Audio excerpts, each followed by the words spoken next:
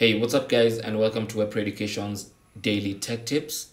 Now, if you no longer want to pay for LinkedIn Premium, or you made use of the free trial period and you don't feel like you want to pay for LinkedIn Premium, you can cancel your membership and revert back to the basic LinkedIn account.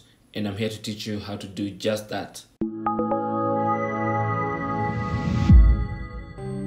So the first thing you need to do is log into your account at linkedin.com. and then click on your profile icon in this arrow right here. And then from the drop-down menu, click on Premium Subscription Settings. And then on the Premium Subscriptions Settings page, you want to click on Cancel Subscription on the right-hand side pane right here under Manage Premium Account. So click on Cancel Subscription. And then on this page, obviously LinkedIn will try to convince you not to cancel, but you know why you're here. You know why I'm here. So click on cancel and lose credits, and then a little bit more convincing, so click on yes, I'm sure. And then obviously LinkedIn wants to know why you're canceling, so select the option that best suits your reason for canceling, and then click on confirm cancellation.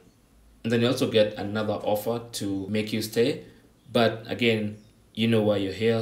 You know why I'm here. So click on confirm cancel, and that's it. So it says you will no longer be billed for premium career, and that's how you know your LinkedIn account has been cancelled. So that's how to cancel LinkedIn Premium. Thanks for watching. You can leave your comments and questions down in the comment section below the video. Don't forget to share and subscribe for more tips. Until the next one, my name is Chris, and I'll talk to you guys soon.